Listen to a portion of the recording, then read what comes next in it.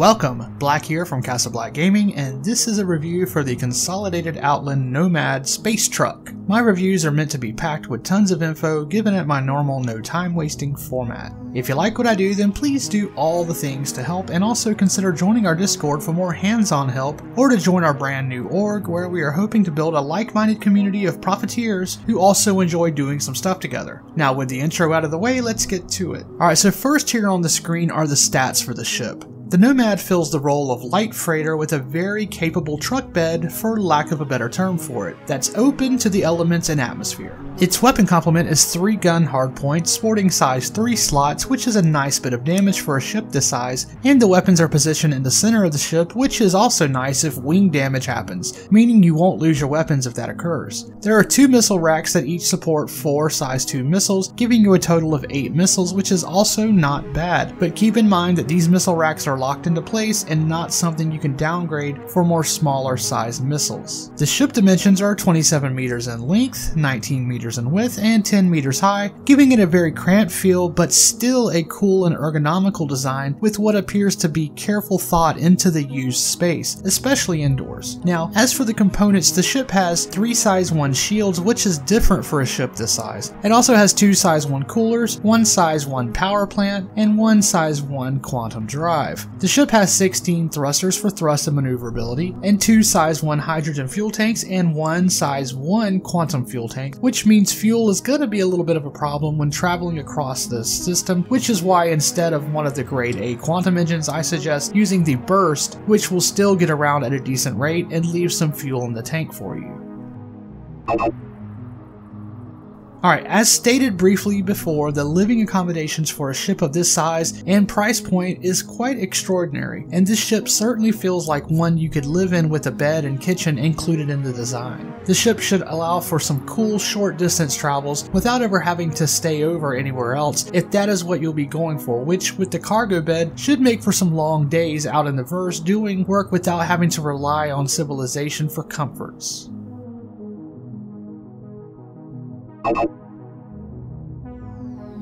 There are currently 5 paint jobs on the RSI store you can purchase for the Nomad, and the colors range from orange to black to a lime green, which looks incredible and something I would pick up if this ship is something you own and enjoy flying.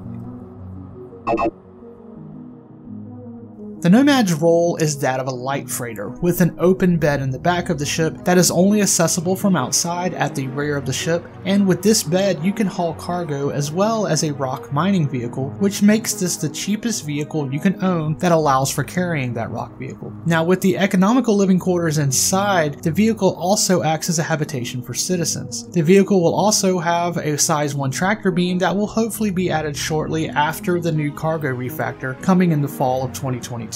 Which will make transporting cargo on and off the ship easier. Even though 24 SCU of storage is not a whole lot in terms of hauling, it is enough to get a new player started and learning how trade works, so it also has that going for it as well.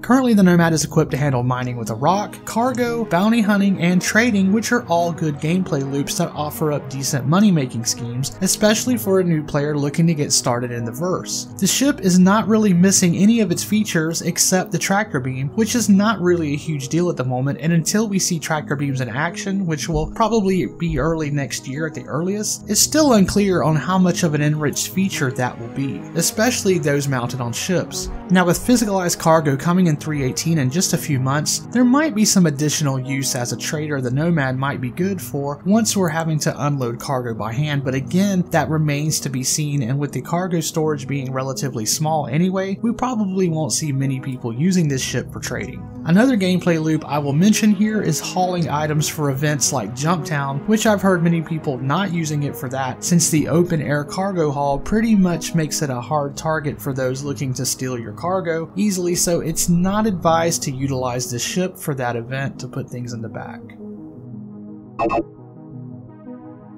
Now the Nomad comes stock with gimbaled Badger laser repeaters, and while these are good for beginners, if you're a decent flyer and have moved on from gimbaled weapons to those that are forward shooting so you can utilize the larger size guns for more firepower, you'll be wanting to buy 3 of the CF337 Panthers, which will run you around 25 to 30k. Now upgrading your missiles to 8 of the Electro mags will tack on another 1,000 or so. Then the Quantum Drive is one you will need to upgrade, so there is another 13,000. Now this ship comes with 3 shields, so when you upgrade those, that's a hefty sum of almost 60,000 just in shields additional. And with the power plant, you're looking at around 119,190 credits, which isn't bad as much as some, but a little bit more than some of the starter ships.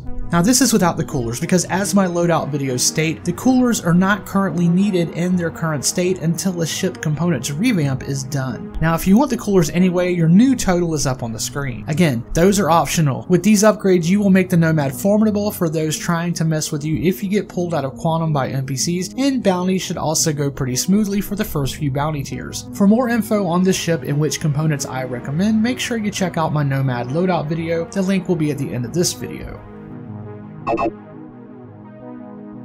Alright, so the first half of this video has been mostly facts. Now we come to the part where it's more subjective, and although I try not to really push my opinion too much on others, I will give my honest hot take coming from a reasonable place, trying to avoid hyping things just for the sake of hype. The Nomad, in my eyes, is an absolute stunning ship. It reminds me of Origami, only not as fragile. This ship does not look fragile and actually reminds me of more of a Taco Bell Crunch wrap, which is a pretty solid wrap that does not fall apart like burritos do. Food analogies aside though, I think the ship both inside and out is unique, and I've always been in awe when I see one show up while I'm out in the verse, and I wish Consolidated Outland made more ships, but I must mention that in my mind I just cannot get over the open bed on a space vehicle. It sort of works for hauling the rock around and makes sense there, but as soon as you lift off through the atmosphere, I just cannot suspend the believability of anything in that bed not burning up or flying out because it's unprotected. If this were just a lower end Atmo vehicle that never left the planet, I'd be on board with this design. And even though this is just a game where some things cannot be realistic, I just prefer my ships to be more grounded in reality, especially when it comes to storage. I know the whole series ships will have things exposed, but they will also be tied down and secure versus me tossing in 3 packages for a cargo mission and they are supposed to be remaining there in place and without harm of any sort or using any kind of special containers. I'm sure this change at a later time will come, but still it just throws me off and prevents me from 100% liking this ship. Alright, but is the ship fun? I enjoy using the ship to fly about in. It's great for cruising to and fro and to take care of minor cargo missions, and with its 40-second claim time, it's a good little flyer to have. That's about where my fun ends though, as I did not enjoy doing rock mining with it as opposed to something more enclosed with a larger cargo space. I know it is the cheapest rock hauler there is, and while I respect its price point, it was just not a ship I would own for this purpose. I've seen comments from players who love being able to just land just right to where they're next to the ore and having the rock hang out the back of the ship and just mining from there, but I actually like driving the rock on and off the ship and parking or whatnot. So in that regard, it was not something I enjoyed doing as much. The ship handles well, and while I think the hover landing is also a cool idea on paper, it just seemed to handle weird while landing at times, especially on rocky terrain, and I'd rather see my landing gear planted on the ground instead of slightly hovering. Since there are so many bugs in the game already with collision and clipping, it was just hard to tell at times if I had a good stable landing spot. Well, for the price, whether you pay with real money or not, you get quite a cool little ship with a lot of features packed in, some of which not even the larger Drake Cutlass series has going for it, but still, it is just not a ship I would buy, whether with real money or not. I know that's a very unpopular opinion, and it's not that I'm not recommending others to buy it, because for under $1 million AUEC, it does get players who have not experienced having a cargo big enough to handle a rock that opportunity. But then again, as a new player, will you be able to work around the tight fit of the rock inside of the Nomad? I for one think that for the extra 400k, the Drake Cutlass Black is the better buy, and even with real money, the extra $20 or so is just a good investment on convenience and ease of use. And although I respect the layout of the Nomad and the design, I prefer the openness of the Cutlass Black more, so I'm leaving this decision up to the viewer on what fits their grind style and budget needs, but I wanted to share my own personal thoughts and reasoning on why I personally would not buy this ship. So that's going to do it for this ship review of the Consolidated Outland Nomad. I promised that I would not hold back on my actual thoughts and opinions when doing reviews, and while overall I think the Nomad is a great addition to the fleet, I just cannot get over some of my own reservations about its open airbed and the size of it for doing rock mining. Again, these are my own thoughts, and I look forward to hearing from you all telling me why I'm wrong and how the Cuddy Black is a hot mess dumpster fire, but please do so respectfully, as I have been respectful to you guys and your opinion, and who knows, maybe you can sway me over to the Nomad Club. Now remember to be kind to your fellow gamer, always secure your cargo while traveling, and stay positive, citizens.